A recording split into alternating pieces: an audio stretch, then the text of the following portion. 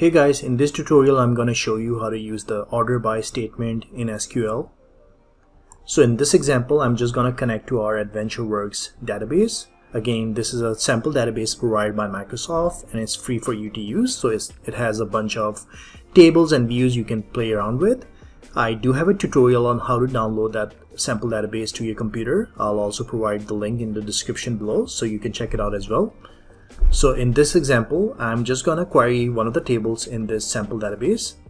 So I'm going to do a new query here. And I'm going to query this table called person.stateProvince.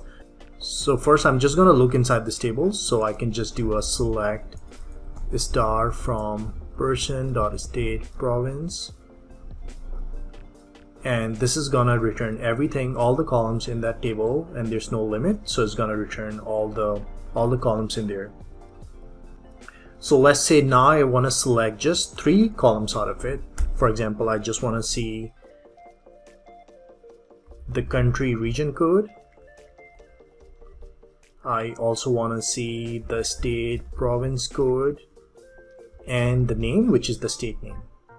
And I'm gonna click execute. So you see here we have 3 columns, and so you see here we have 3 columns. We have the country code, we have the state within that country, and the name of the state. But as you can tell here, we have CA Canada here first, and then we have US, and then we have American Samoa, then we have US again, then Canada. So you can tell all of these columns, they're not in order. So what you can do if you want to see them in an ordered way is you can do the order by clause in SQL Server. So let's say if I want to order them by country region code, what I can do is I can do order by, and I can provide the column name I want to sort it on or order it by.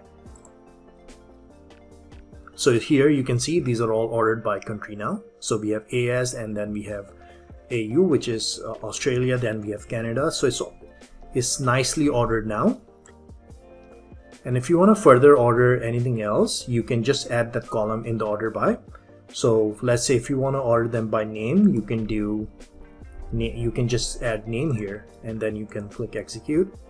So you can see now even the names are ordered by.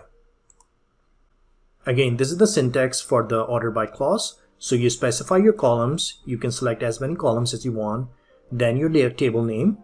So you select your columns, then your table name, and then you order by the columns you want to order by. Let me know if you guys have any questions, and thank you for watching.